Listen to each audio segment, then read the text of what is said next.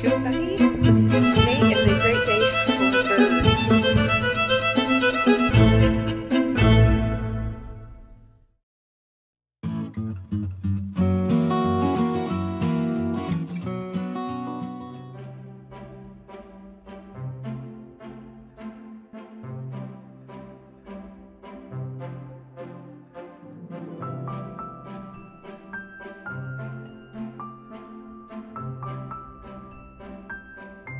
Here is the mobile turkey coop that I made last year out of an old swing set as the frame. And we could put a couple boards on the sides there for some shelter and some shade. And pallets are in the inside as their little perch and their ladder. And they all seem to be getting along really, really well. I was kind of worried because the two are just slightly bigger than the other ones, but they don't seem to matter like chickens would. But back to the shelter. So I have a removable door that I just half fastened with some zip ties. So when they become big enough to free range, I will just snip off the zip ties and take off the door. And here I've put a handle on. I usually attach it with a bungee cord at the bottom here because it doesn't like to stay shut because of the ground very well. Actually stays shut fine, except for when the dogs want to try to get in. That's why I have a bungee cord. But let's go inside. And it opens out, so I have a little stick here that I just put in the corner there, and it just kind of holds it open. But let's go inside.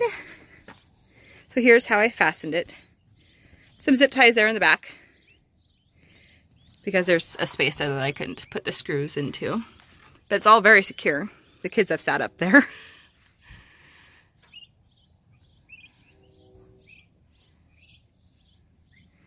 I think swing sets are great frames because we have our other coop.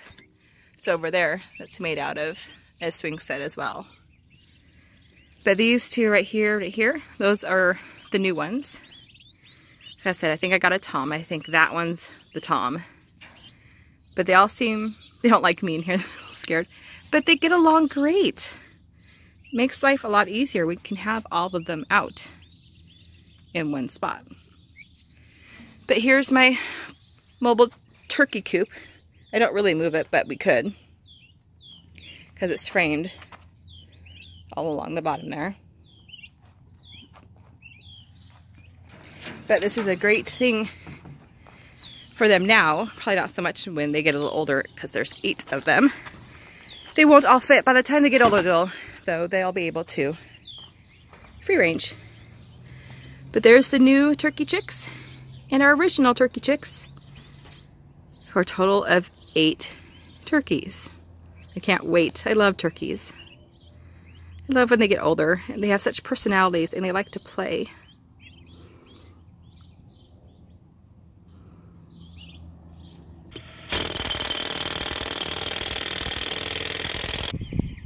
I created a mobile fenced coop area for all of the 57 meat birds. I wanted to go the fence route because I can make it bigger and I can move it, but I couldn't do the electric fence one because it was over $100. So I got some snow fence and some poles, and it seems to work out just great. All I have to do is disconnect it from here, and I can push this all the way down and step over it. Glacier doesn't mind it. Like I've said before, he loves his birds. He really does. Saya, on the other hand, he's over in the corner, way over there. He's having a small issue with the birds.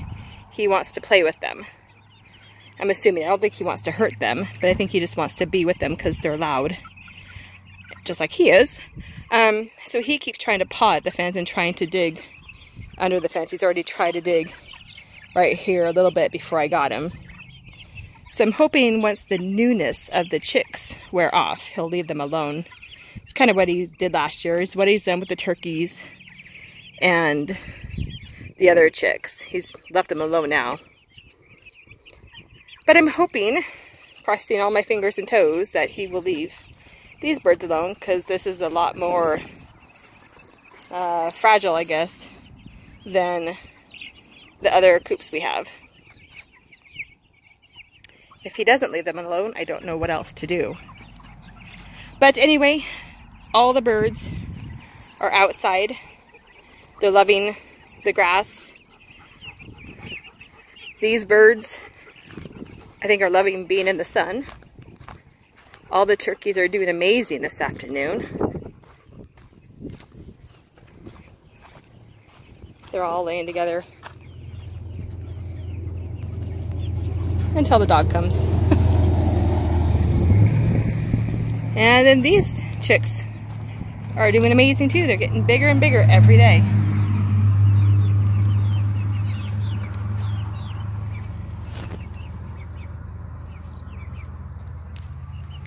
But I like the time, where I can get all my birds outside.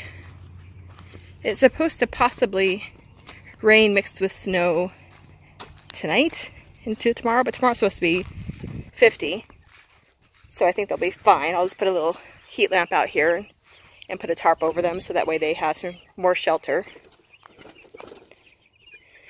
But other than that, they're outside for good. All right, everybody, change of plans, so hold your horses. Kevin came home and had a way better idea on how to do the mobile chicken coop, or just an outdoor area for the meat birds. Check it out. Yes, I come up with the ideas and I try them, and Kevin 100% of the time makes them better.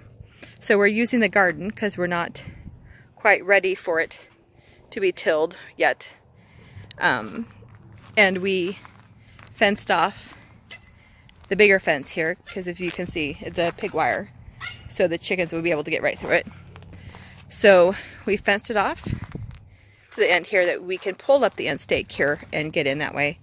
But we added the tarp for a bunch of shade, and now the chickens have a ton more room to hang out in, and they can help till up our garden as well. I put them back inside of their brooders tonight because it's supposed to get down to 28 and have a rain mixed with snow tonight, so they're back inside. At least these birds are outside. But for now, the chickens and turkeys are inside the shed, nice and warm.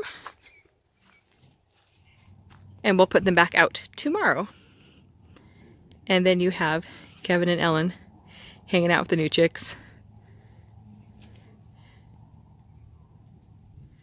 They stay outside at night now. They go up into their coop up here, where they stay nice and warm during the night. But the new things today is that the turkeys get to go outside during the day, and the meat birds now get to go outside during the day. Thank you, Kevin, for your genius ideas as usual. Oh, and another perk. The gate closes to the garden, so this dog's not going to bother them anymore.